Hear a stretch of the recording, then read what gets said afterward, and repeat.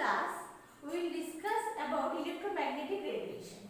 First of all, we have to know the nature of light. Light is a particular form of energy. According to Newton, light is composed of teeny particles called corpuscles, and this theory is called corpuscular theory. This theory successfully explained the reflection and refraction of light, but was unable to explain the interference and diffraction of light. Later, Maxwell found that an alternating current with high frequency radiated energy in the form of waves, and these waves are travelled in space with the same speed as that of light and associated with both electric and magnetic field. These waves are called electromagnetic waves or electromagnetic radiation, and this theory is called wave theory of light. According to this theory, the light is transmitted in the form of electromagnetic waves, and these waves are associated with electric and magnetic waves directed at right angles to each other and are also perpendicular to the direction of propagation of the wave. And these all electromagnetic waves travel with the same velocity is equal to the velocity of light.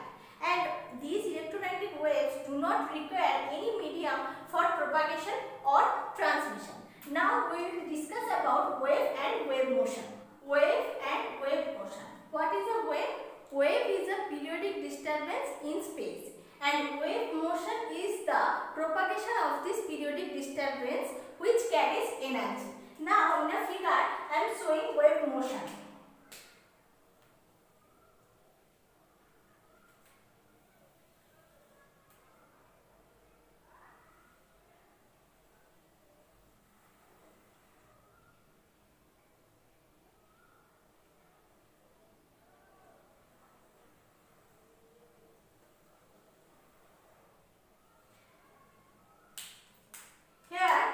This is the line of propagation, and this is the direction of propagation of the wave motion. Direction of propagation of the wave motion. And from this point, wave originates. So, this is the point of disturbance. And from this point, wave originates and propagates in the form of up and down movement. As the wave moves, the amplitude of the wave increasing, and at a point it attains a maximum value. The point of maximum value of amplitude is called crest. Then on further movement, this amplitude is decreasing and attains a zero value at the line of propagation. And on further movement, this amplitude is decreasing on the negative side of the line of propagation and attains a minimum value. And the point of this minimum value of amplitude is called trough. Then again, amplitude is increasing and attains a crest, and then again a trough. So, in a wave motion, continuous sequence of alternate crest and trough will be obtained. Now, the distance between two consecutive crests or two consecutive troughs is called wavelength, which can be represented by lambda, Greek letter lambda. So, what is wavelength? Distance between two consecutive crests or two consecutive troughs is called wavelength, which can be represented by lambda, and it can be measured in angstrom or nanometer unit. Otherwise, picometer, micrometer units are also used to express wavelength. And 1 angstrom is equals to 10 to the power minus 8 centimeter, equals to 10 to the power minus 10 meter. And 1 nanometer is equals to 10 to the power minus 9 meter, equals to 10 angstrom. Now, the number of waves passing through a reference point in 1 second is called frequency, which is represented by nu. So, nu, the unit of nu is hertz or second inverse. So, 1 hertz is equals to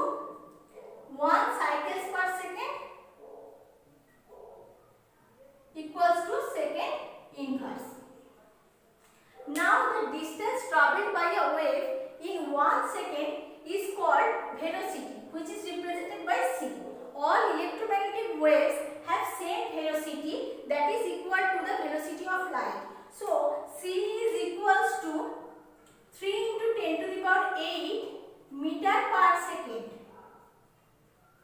equals to 3 into 10 to the power 10 centimeter per second. And all electromagnetic waves have same velocity, that is c, and they will differ from one another in their wavelength and frequency.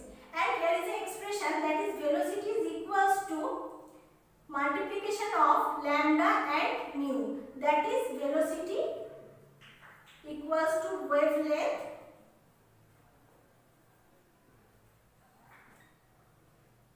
frequency.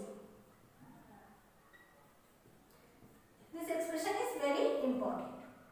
Now the number of waves which can be accommodated in unit length is called wave number, which is represented by nu bar, and the unit of nu bar is centimeter inverse, and this wave number is reciprocal of wavelength.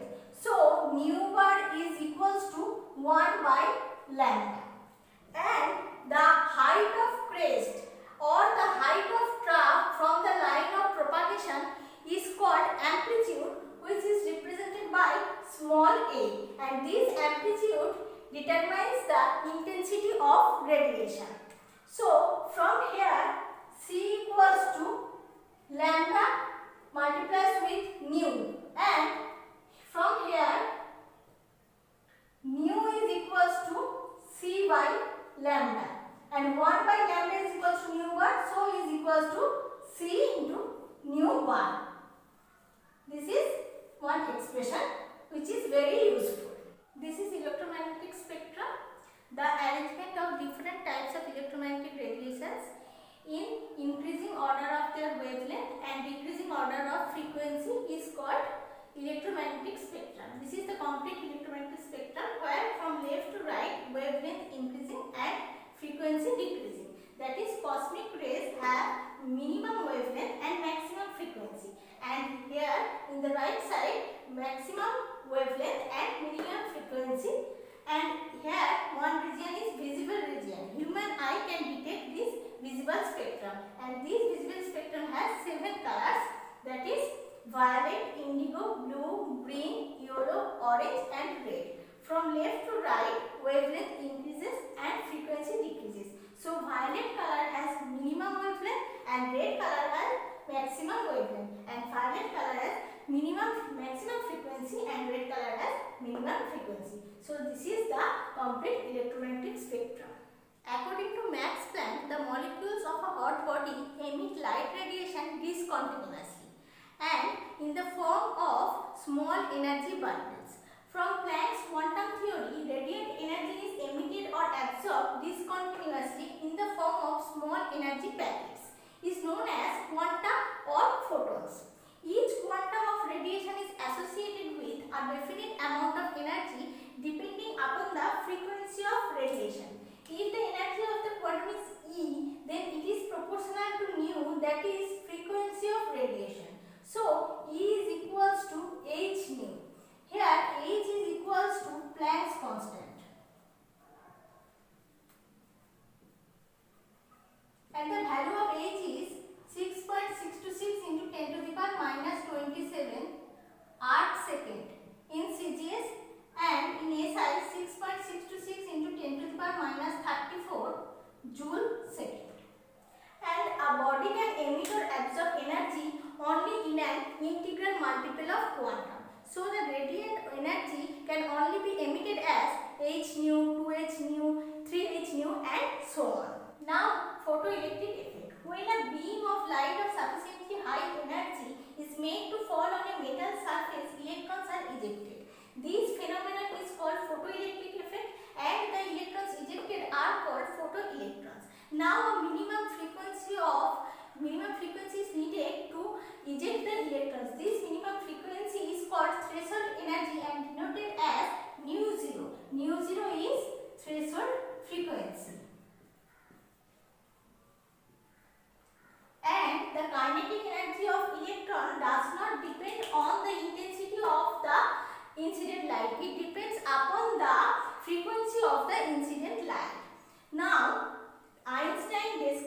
photoelectric effect on the basis of quantum theory of radiation. According to this theory, h nu is equals to W plus half mv square.